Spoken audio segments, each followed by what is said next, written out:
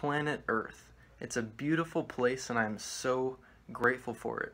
It provides us with all of the resources that we need, just the right amount of sun exposure, and a perfect temperature for us humans to live and ultimately thrive. But sadly, many people take the environment and this Earth for granted with all of the pollution and resource wastage that we see nowadays.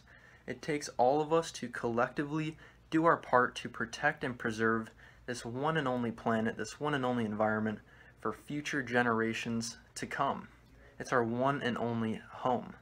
And there are many ways that you can contribute to a better, cleaner, and more sustainable environment, many of which you have heard before, such as carpooling, driving less, taking shorter showers, picking up trash, turning the lights off, recycling, and shopping locally. But one of the best ways to protect and preserve the environment is to change the type of foods that you eat.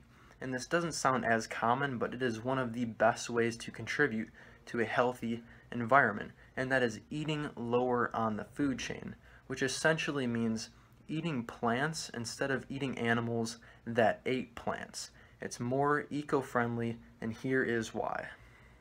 Eating lower on the food chain, like eating plant-based foods instead of animal-based foods, is much better and much more sustainable for the environment for many different reasons. When you are eating plants instead of animals that ate plants, you are ultimately using less food and water resources, because previously those resources were given to the millions of animals in animal agriculture.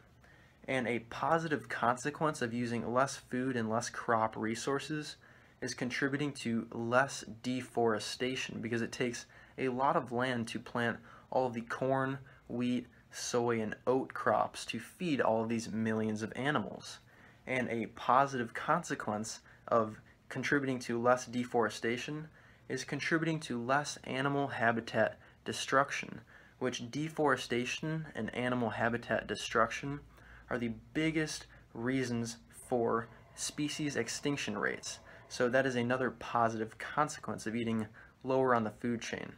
And also, eating plants instead of eating animals that ate plants causes less pollution, because the animals and the factories that produce these millions of animals pollute many unnecessary pollutants, such as carbon monoxide, carbon dioxide, nitrous oxide, and methane, for example. So eating lower on the food chain is better for the environment because you're using less resources, you're contributing to less deforestation, and you're polluting a lot less.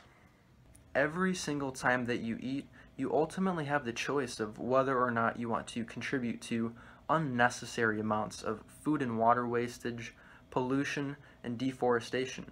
You have the choice between animal-based products like meat, dairy, and eggs, or plant-based products like fruits, vegetables, grains, and legumes. You have the choice. And my invitation in this video is for you to be conscious about your choices in your life and the effects that they have on the environment, our one and only beautiful planet Earth. So be conscious about the effects that your choices have, and I invite you to eat lower on the food chain, eating plant-based products instead of animal-based products, because they are so much better for the environment. And ultimately, I wish you all a happy Earth Day. Enjoy the planet, be nice to it, and live in harmony with it as best as you can. So enjoy the rest of your day or night or whatever it is, and I will see you all in the next video. Peace out and happy Earth Day.